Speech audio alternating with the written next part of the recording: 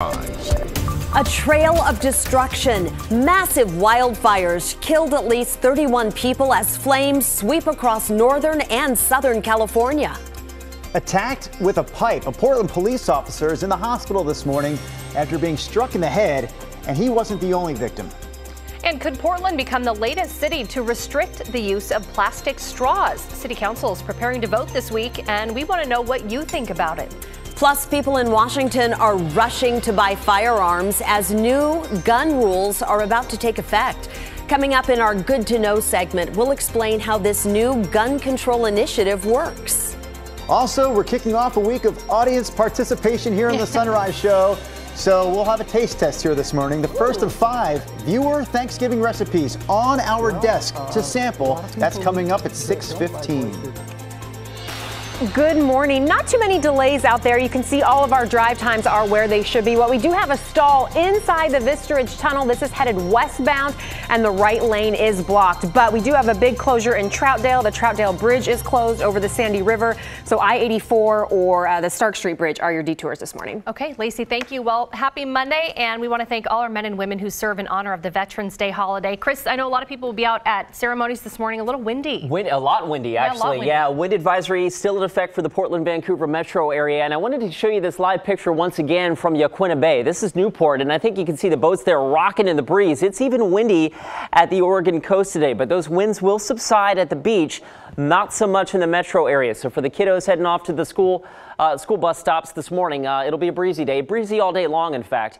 Temperatures in the low 40s right now, warming into the mid 50s this afternoon. Once we get through that windy sunshine today, clouds roll in tomorrow. Our next chance of rain shows up on Futurecast later tomorrow night. I'll break that down in more detail in just a bit, guys. Chris, thank you. Well, our top story this morning, the wildfires ravaging California. The worst wildfire in state history is burning just north of Sacramento.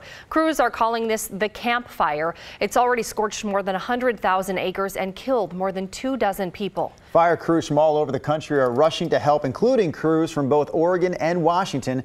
Christine Pitawanich is following the latest for us. Christine, we know the dry conditions and strong winds there are definitely not making things easy for firefighters. Good morning, Drew, Ashley. Yeah, the weather conditions really tough, and it looks like the strong winds may last through today and probably into tomorrow. Right now, fire crews are battling flames in both northern and southern California. As you just heard, the Camp Fire, the one burning just north of Sacramento.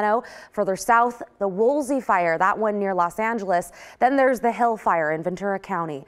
The largest of the fires is the Camp Fire. It is the state's deadliest in 85 years. It started on Thursday, has killed more than 24 people, and about 200 people are still missing. The flames have torn through the town of Paradise, absolutely decimating entire neighborhoods. Look at that. It's leveled more than 6,000 homes, too. This morning, we're hearing from people who are talking about their brush with death as they tried to escape the fast-moving flames.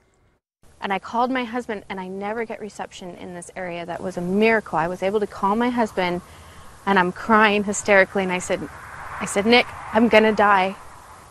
I can't get out of my car. It's on fire. I'm gonna die. And he says, don't die, run. Get out of your car and run.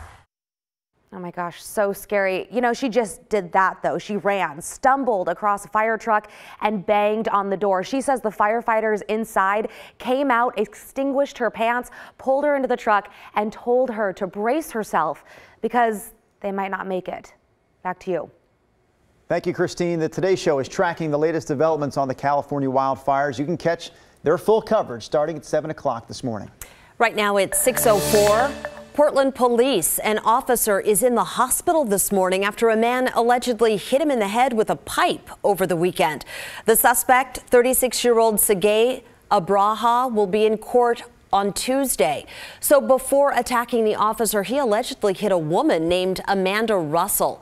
She asked us not to show her face, but she says Abraha hit her in the arm with the pipe as she sat on her front porch. She says that she ran inside and locked the door before he smashed the glass. Russell says the man is homeless and she believes he needs help more than he needs punishment.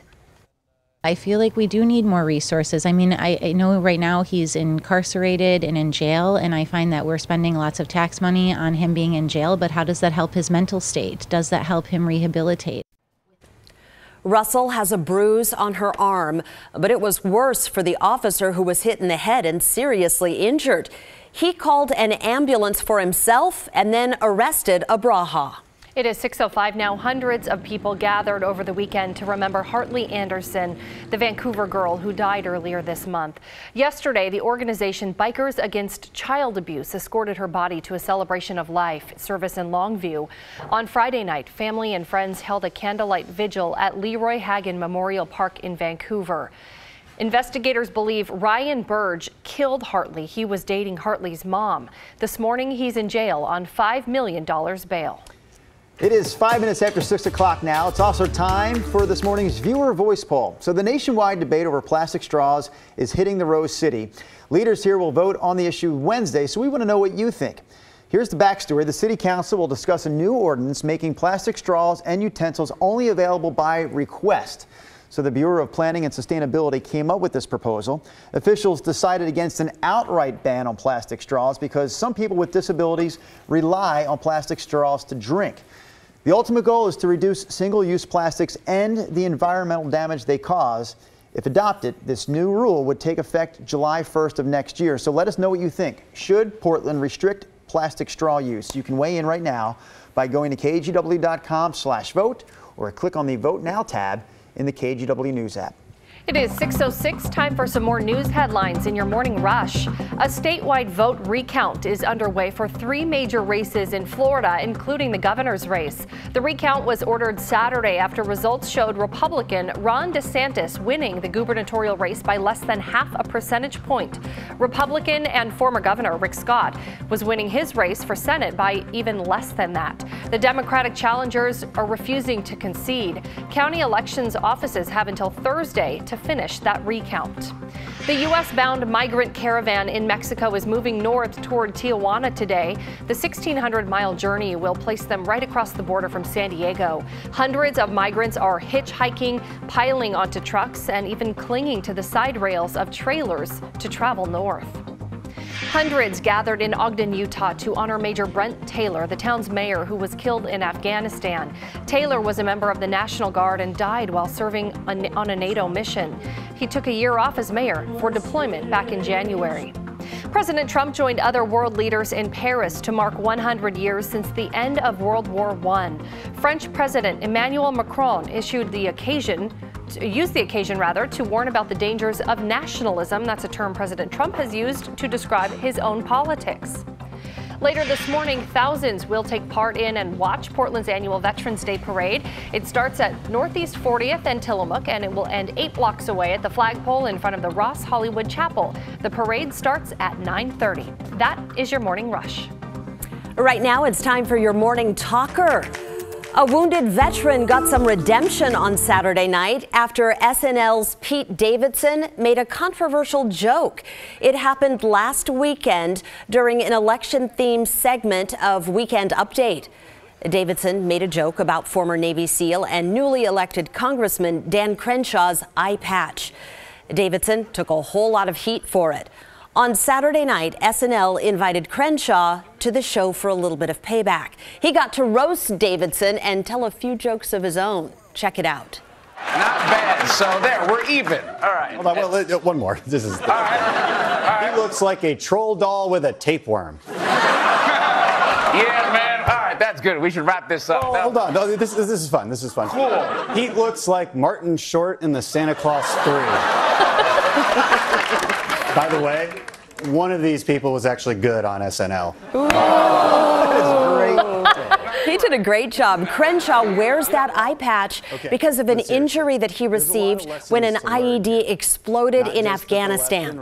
Hey, stay tuned. He's going to be on the Today Show this morning to talk more about this story. You can watch the interview starting at 7 o'clock. I think that's the perfect way to handle that. I think it's kind of a teachable moment. Yeah. They definitely just wrote the book on how to apologize to someone. I mean, that was classic. Nicely done. And he his did it jokes well. were funny. Yeah, he did. Really ripped him.